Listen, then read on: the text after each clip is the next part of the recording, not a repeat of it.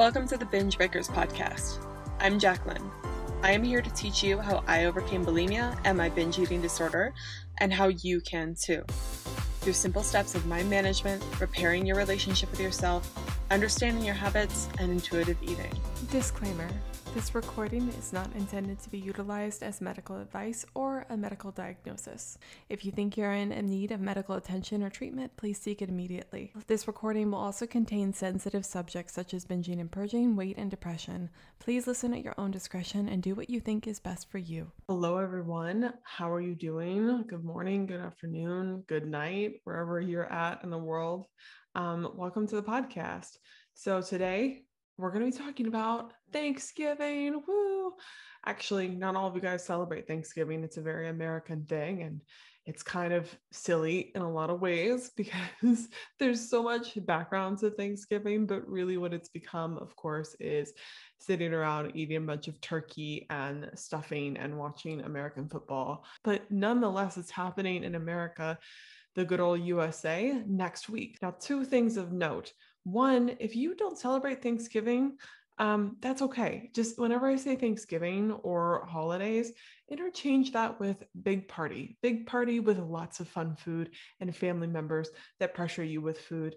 And that will suffice because that is basically what's going to happen next Thursday for us Americans. So keep that in mind. And then secondly, this podcast has a whole series that I did last year on Thanksgiving and the holidays, and has so many jam-packed episodes. I did a whole holiday series that goes over lots of different things people struggle with over the holidays. So go and check that out if you haven't already. It's not just this episode that will come out, but if you are like, oh my God, I'm feeling anxiety about the holidays, go check that out. That'll be really helpful for you.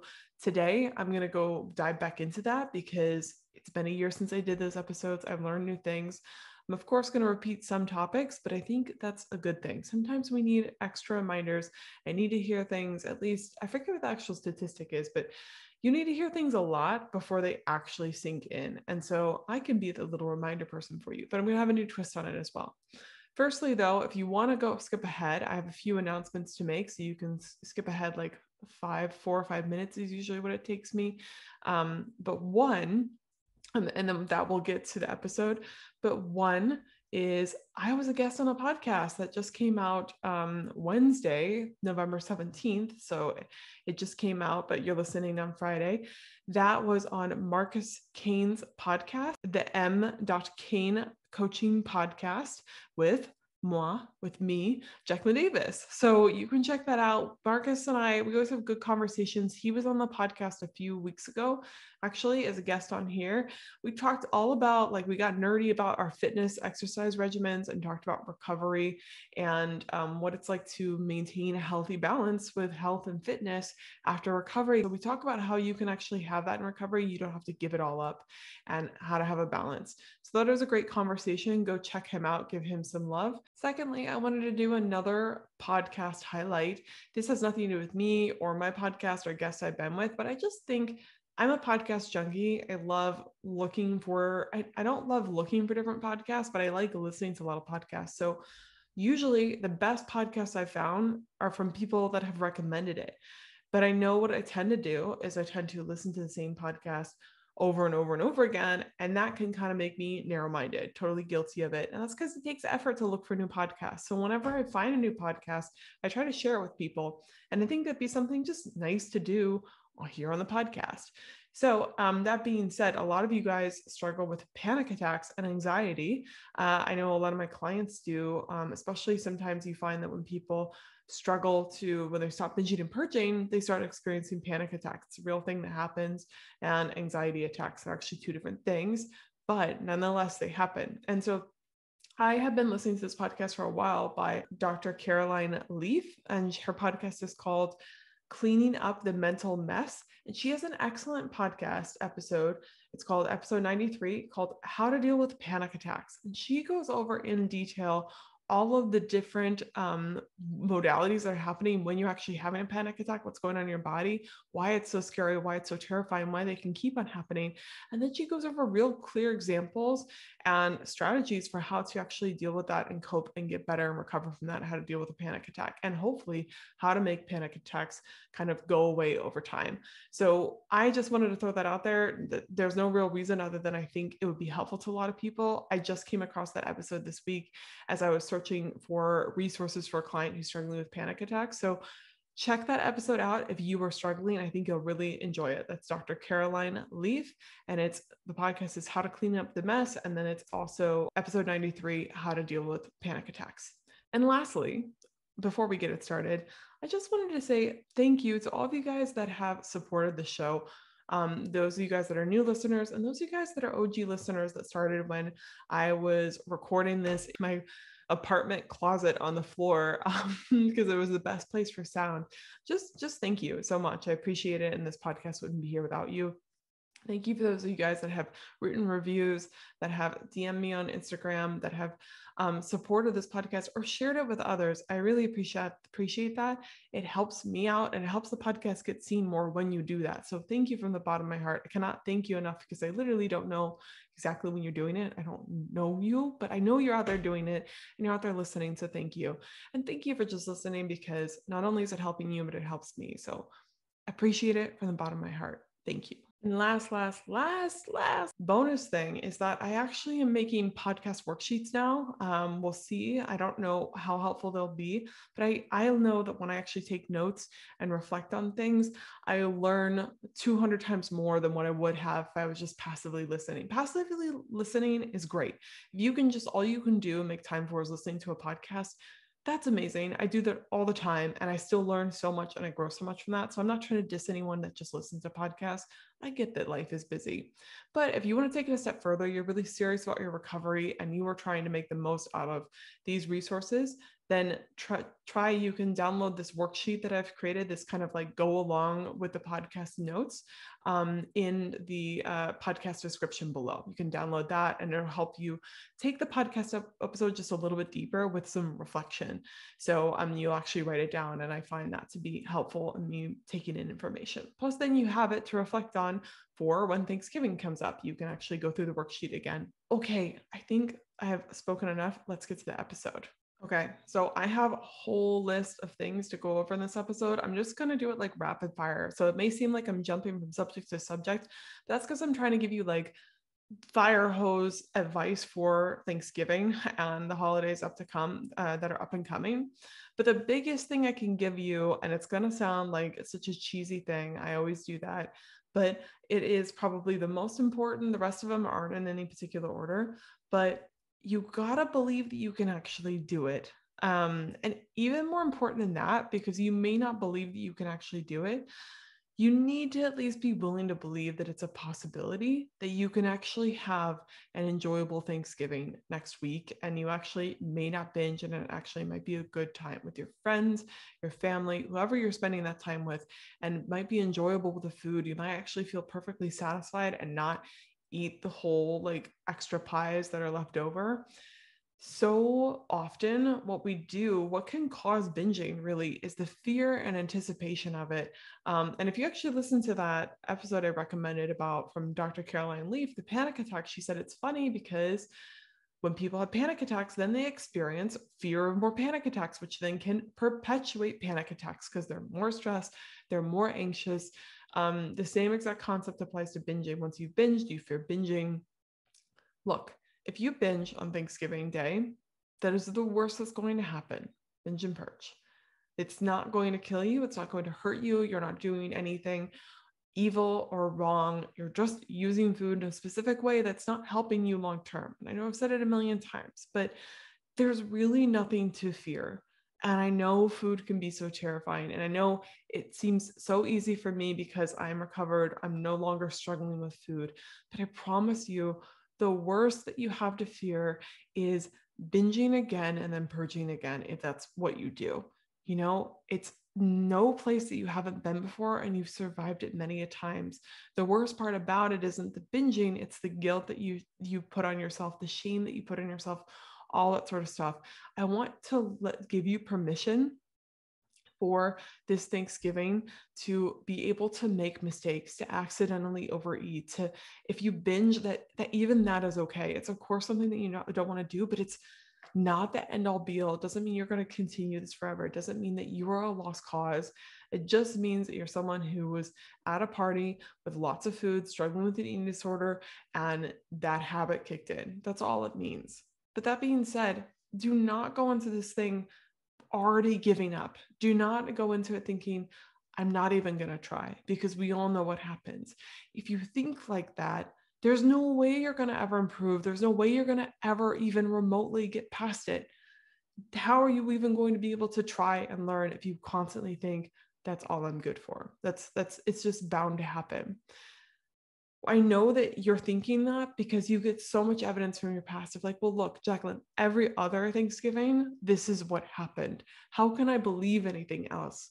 And what I want to offer is that you have done so many things in your life that you were never able to do before. And you didn't just, because you were never able to do them, you didn't just give up. Like going through school, there was no guarantee. A lot of you guys you've gone through high school, you've gone through college, you've gotten your dream jobs. There's something in your life that you didn't know if it was possible. You've never achieved it before, and yet you kept on going in that direction till it actually came true. And then you could believe it was possible when it was actually a reality. Right? So you don't need to necessarily believe that it's possible. You don't need to believe that it's actually going to happen. You don't need to be sure that it's going to happen, that you're going to get through Thanksgiving without binging, without having an awful time. But what you do need to believe is that it's actually possible, because all those other things that you accomplished without actually knowing if they'd come true, the belief you had was that I think it's possible for me, therefore I'm going to keep on trying, even though there's no guarantee that it will actually happen. And then eventually it happened. So that's kind of the attitude you need to take into Thanksgiving. If you go in there thinking, just a lost cause, I'm not even going to try, why even bother? It happens every year. Don't be surprised if then, of course, the same thing happens every year. It's a total self-projection, right? Self-fulfilling prophecy. Please try. What I might suggest is that you actually write down what evidence do you have to the contrary of your current belief. Your current belief system is, I can't do it. I'm a failure. I'm totally going to binge. There's no other way. You need to look for evidence as to why you actually could do it and challenge yourself in that way. It's so easy. I get a lot of comments on Instagram with people being like, I'm just a lost cause. I can't do it. I mean, that's cool, but that's awesome that you're able to do it, but it'll never be me. That mindset, I've been there. It's a really low place to be, but you actually need to realize that thinking is just your thoughts. It's not actually the reality. And when you keep on thinking that way, you're perpetuating that reality. Thoughts aren't everything. Changing your thoughts aren't everything to do with Thanksgiving. I know what you're thinking, being like, oh, great, the only thing she's telling me is change my thoughts. But I will get to practical advice.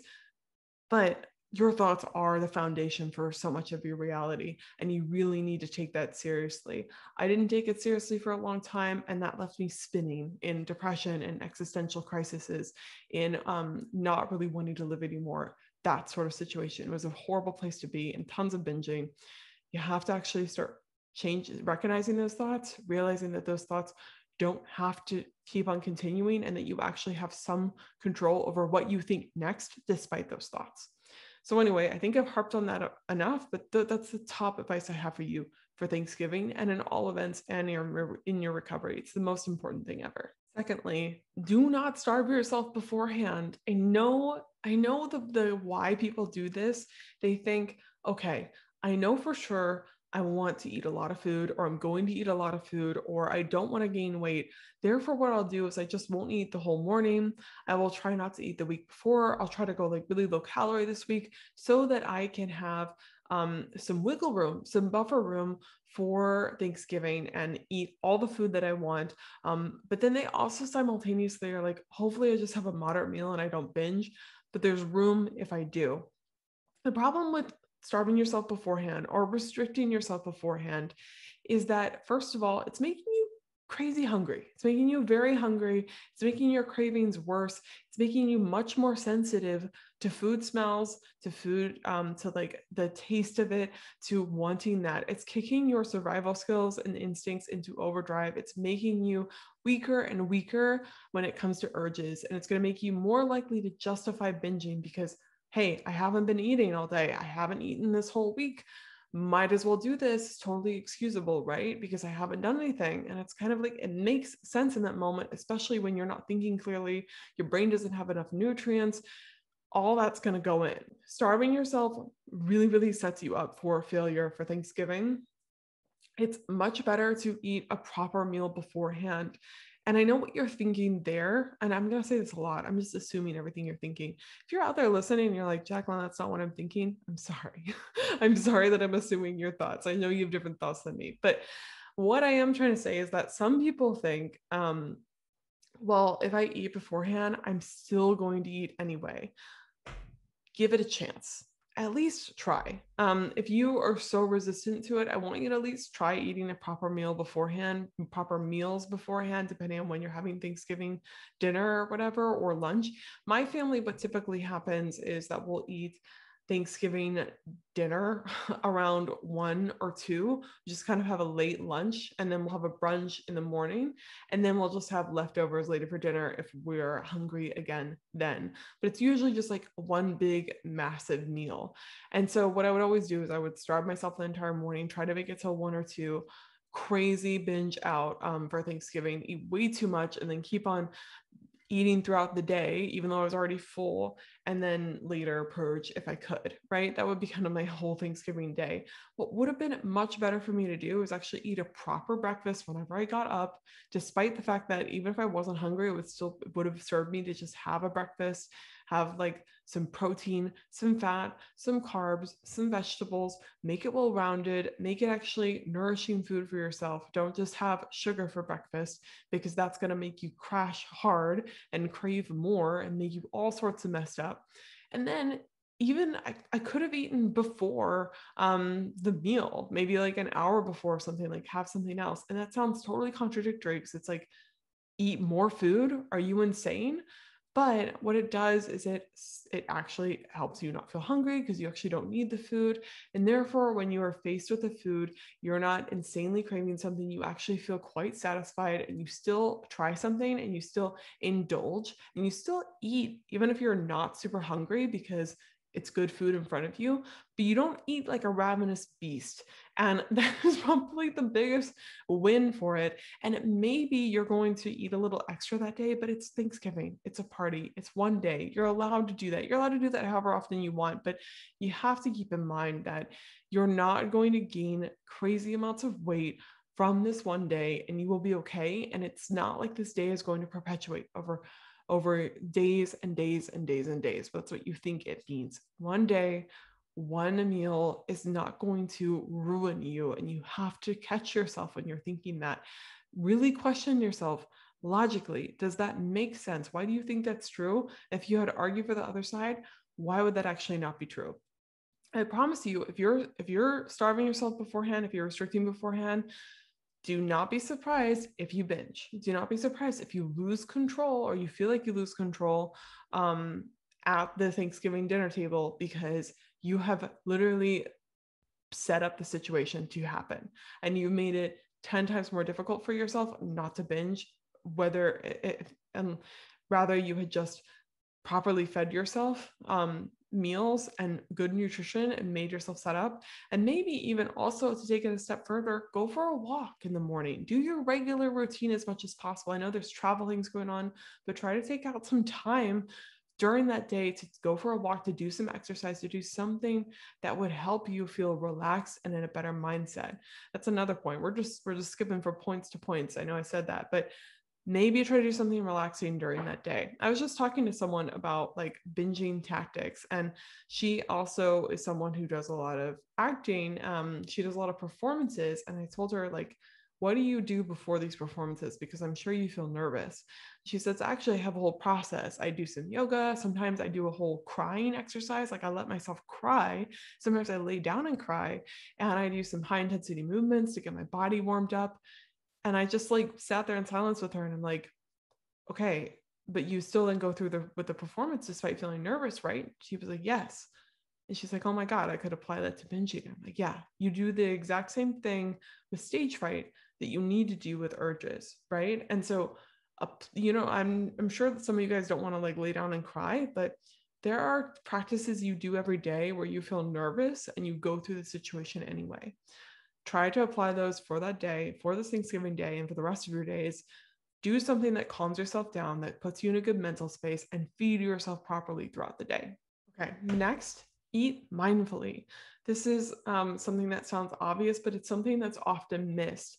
Generally, what happens is people are like, oh, yeah, eat mindfully, whatever that means. And they think it means like pay attention while you're eating, but it's a bit more than that. You want to actually sit down while you're eating. Make sure you can, I understand it's the holidays, you like pick some food, but I'm going to suggest that trying to be really intentional with your eating during this day is going to be more helpful for you. You don't have to do that for the rest of your days, but really try hard that day to go all in on mindful eating and sit down at the dinner table with your family or friends, or even if it's just you. Like, not everyone hangs out for Thanksgiving and does stuff, but sit down for that meal. Make sure you're not standing, running about, doing errands. Make sure you've plated the food. Make the food look nice. Make it a whole event for yourself. Make sure you've actually microwaved it or made it hot and fresh and nice. Actually use a fork and napkin, right?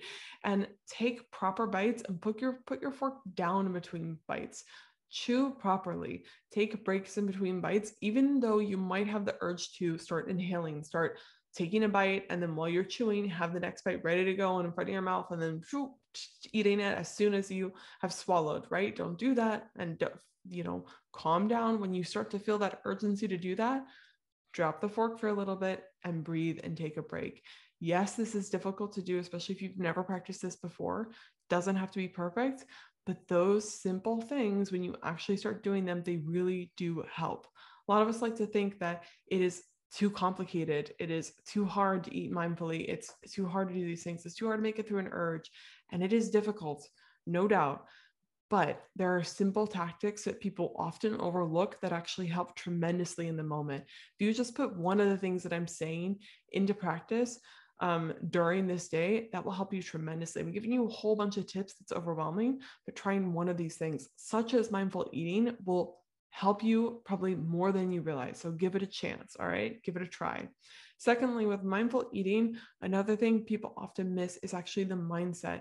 So what are you thinking about when you're eating? Are you thinking about, oh my God, I shouldn't eat this. There's so many calories. I'm gonna get so fat. I really want more, but I shouldn't have more. Oh my God, the food that I'm eating is almost over and I want more. Oh my goodness.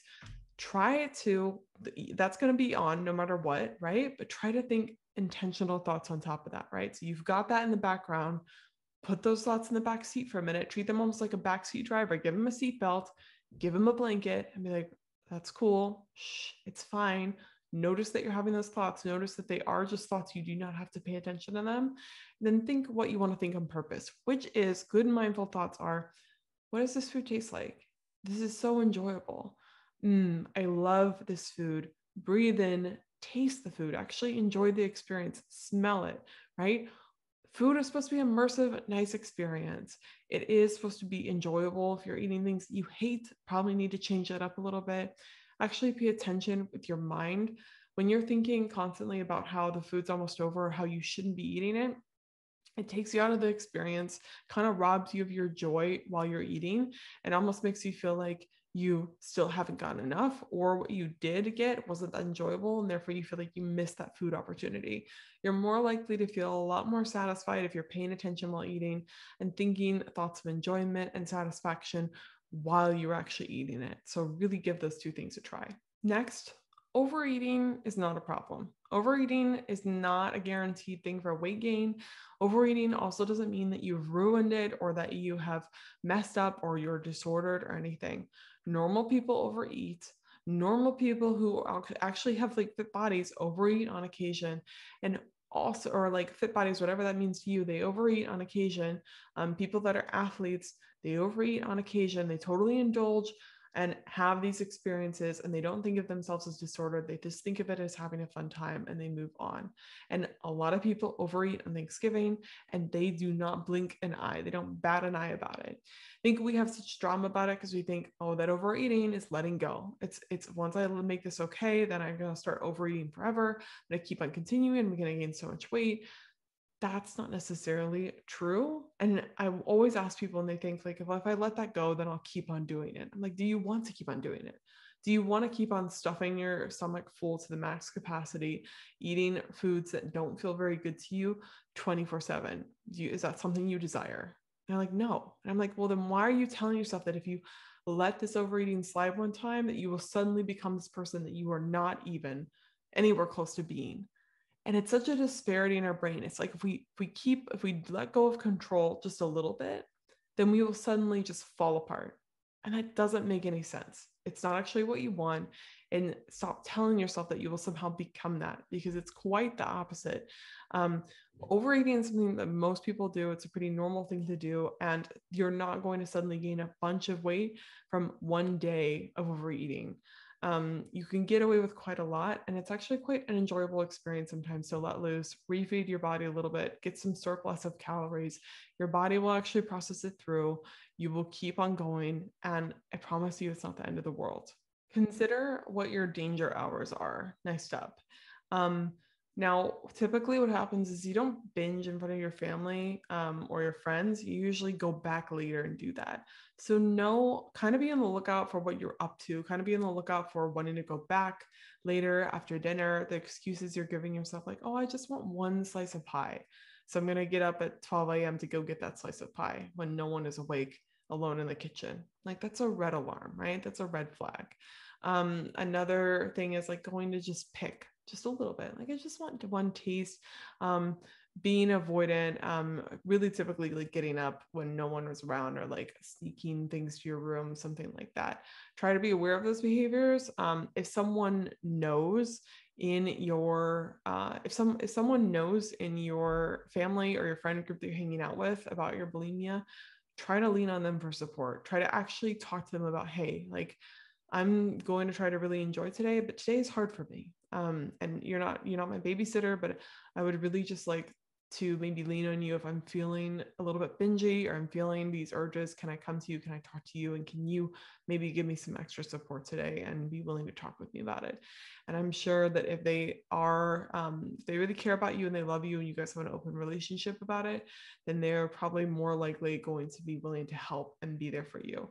And also telling someone out loud, talking about it out loud with someone else, it's not necessarily going to hold you more accountable, but it does make you more aware of what you actually want to do and cement that idea in your head of, hey, we're doing this. Sometimes having someone else know helps you adhere to your goals more often.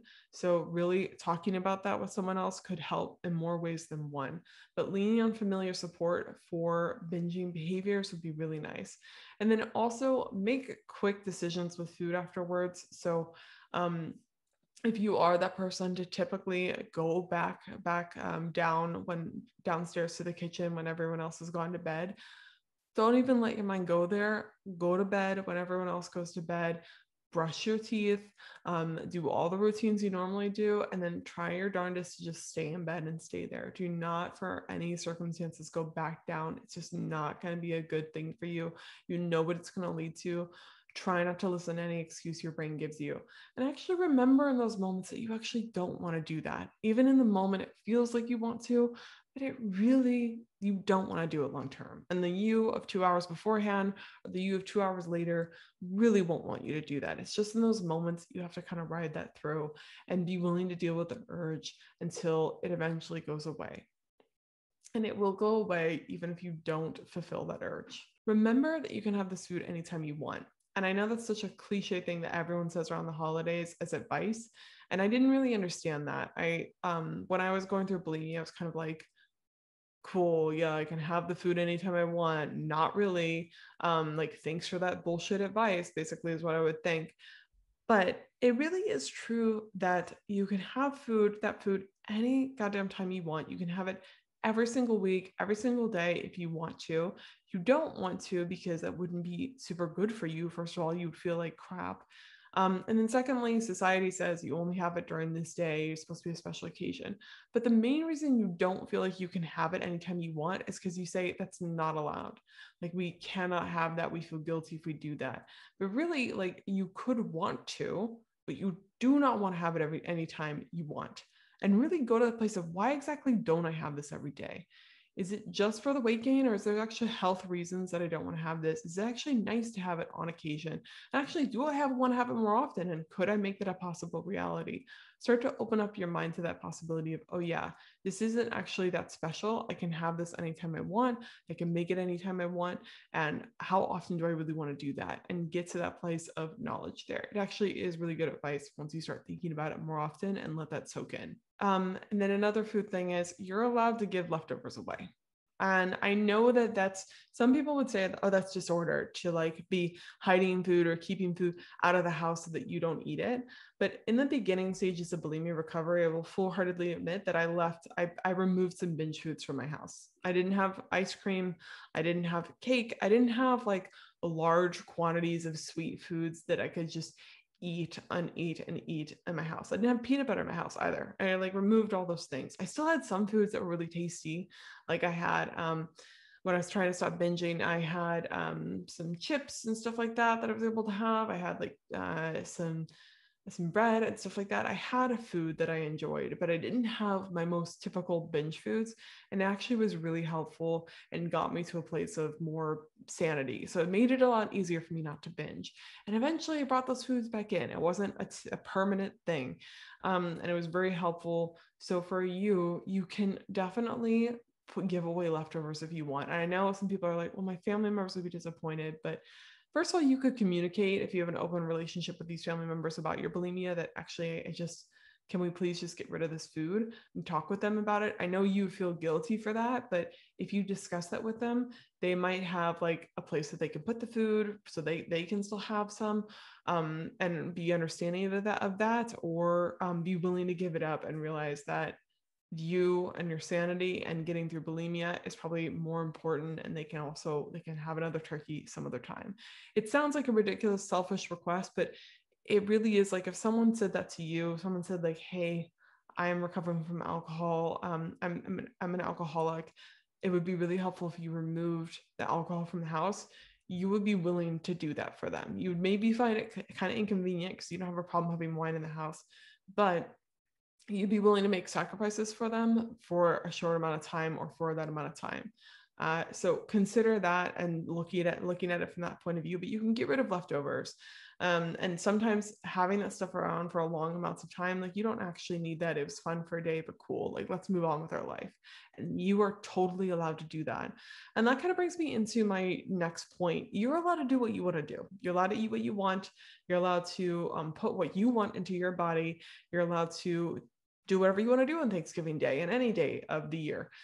So don't be really conscious of like people pushing food on you, feeling like you have to meet up to expectations of people, feeling like you have to do what everyone else wants to do, that you have to eat what they're eating or what they say you eat. You always get to choose when it comes to your body and your mind. So don't let yourself be pressured into that. Respect your boundaries, respect what works for you. I know certain people do actually like to not have sugar or flour in their recovery, bulimia recovery, and that's worked for people. For me, that didn't work, but I've never found a way to like not have sugar and flour in my life. And I seem to be able to handle it. I seem to be able to handle it without binging and purging. But some people are like that. And if you're that person out there listening, I just want to give you permission that, hey, if that works for you, then respect your boundaries on Thanksgiving Day, and you don't have to have the freaking pie. You're not missing out on life because you do not have the pie. And maybe that's something else that brings me into the next topic. This podcast is just like rapid fire, but there's a lot of things to go over for holidays. Holidays aren't all about the food. There's definitely an enjoyment factor of food for holidays, but I want you to think about what exactly do you want to enjoy about the holidays that's not food related. It's not just about the pie. The pie will be good. It'll be tasty, cool, whatever you guys have on Thanksgiving, whatever your favorite dish is. But there's so many other things to enjoy about the holidays. One being enjoying time with your family. Second, for me, is usually relaxation, like having some free time. I'm someone who needs a lot of rest. Like I feel like it just needs tons of rest. And so holidays are a great time for me to recuperate, take longer naps, sleep in, and then just read books that I enjoy, fiction books, and move on with my life. So that's what's important to me about holidays. Gratitude is also another thing that's important for me to recognize around holidays. It's a good time when you're taking a break to have reflection. So those things are all important to me. The food is just like a few minutes of pleasure that I really get, that's enjoyable. And like spending time with people making those dishes is actually more fun than the actual dishes themselves. So maybe that's what you enjoy. Then maybe that's why you so look forward to that slice of pie your grandma makes, because you like to make it with her and she tells stories about it and it makes her happy. Like those are all the things that are probably more important. And you want to get clear on what exactly you're looking forward to and why exactly you're looking forward to that pie, or that dish or whatever. But you don't have to have the pie. Back to my original point. And the pie is not the most important thing about Thanksgiving. There's actually many more things that you probably are looking forward to enjoying about Thanksgiving. This is the final thing I'm going to say about Thanksgiving and advice, but this has to do with your family. And I talked to a lot of clients that they are used to repressing their feelings around their family, and actually their family causes them a lot of, it can be very triggering for their eating disorder, causes them a lot of stress, a lot of pain. Maybe they have past relationships, maybe their childhood wasn't that good with their family, maybe their parents say awful things to them when they're around, tons of things, or maybe their sibling, there's a lot of toxic behavior there. Who knows? I want to say this very clearly. You have to take care of yourself first, and you can love your family, but not always want to hang out with them or see them. And coming from someone who has seen a lot of toxic family behavior with their clients, sometimes like you have to take care of yourself first in order to heal. And you don't owe your family any of your time if you don't want to spend time with them. Like you shouldn't be hanging out with them because you feel like you have to. You should be hanging out with them because you feel like you want to. And just because you are blood related to someone or have hung out with them for a long time or something like that doesn't mean you owe them a second of your time. And that's not to be callous, but if someone is abusive, if someone brings out the worst in you and they make you stressed, they make you anxious, they make you more depressed, then you got to question, like, why are you hanging out with them? Is it out of being like an obligation? And would you put that on anyone else? Would you say, if someone felt that way hanging out with you for whatever weird reason, would you say, I think you should hang out with me? You probably would want to resolve the situation, be like, why do you feel that way? Oh my goodness. But you would be like, okay, if this is really bad for you, then please don't do that.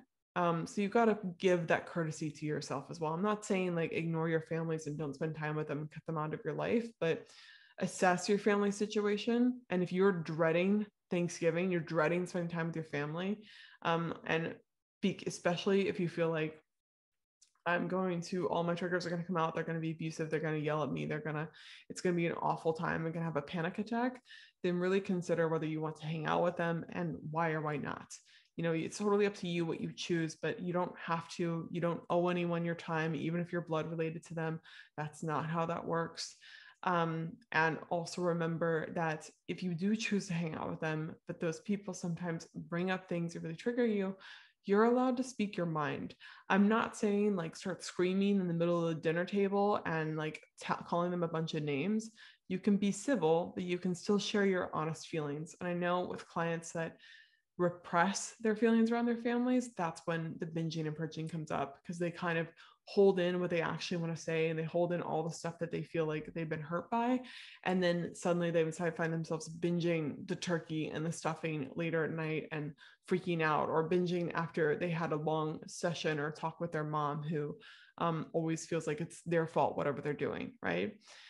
Just merely speaking your truth and being honest, while not trying to blame people, but being like, when you say that, I feel this way. Actually, when you say that, I think this, and actually that's not what I believe. Doesn't mean that you have to change their opinion, but you're at least telling them how you feel. That can be really freeing and helpful. That's going to take some bravery on your part. It's uncomfortable to tell people things that they don't necessarily want to hear, but it can be really, really good for releasing stress and not binging. So that's what I'm going to leave you guys with. Kind of a sour note to end on, but it is a real problem. Otherwise, I hope you have a really amazing time with your family. I hope you have a good weekend as well this weekend and prepping. If you want to take the podcast episode deeper, because I know I went over a lot of points today, you can download the worksheet in the description below and go over with the notes. And there'll be a whole list of questions to take these concepts deeper and help you reflect. So you can grab that. But otherwise, I appreciate you guys for listening. Thank you. There'll be a Q&A out next week. And I just hope you have an enjoyable Thanksgiving, and that whatever you're spending time on that day, even if it's not Thanksgiving, I hope you get a chance to relax and appreciate things in your life that you don't normally appreciate, that you look around and are grateful for you first and foremost, and how much you've achieved in your life, and then all the things around you and all the opportunities ahead of you, because they are there. You just have to keep working towards them. So anyway, at this point, I think I'm rambling. I'm gonna let you guys go. Thank you if you made it this far. Have a lovely weekend. Never give up on yourself, my friend. Bye. Hey, if you like this episode, you have to come check out the Binge Breakers Recovery course. If you're trying to recover from bulimia and you're sick of doing it alone and you feel like you've tried a lot of traditional therapies and it's not working with you, come join the course. Go to bingebreakers.com/recovery-course.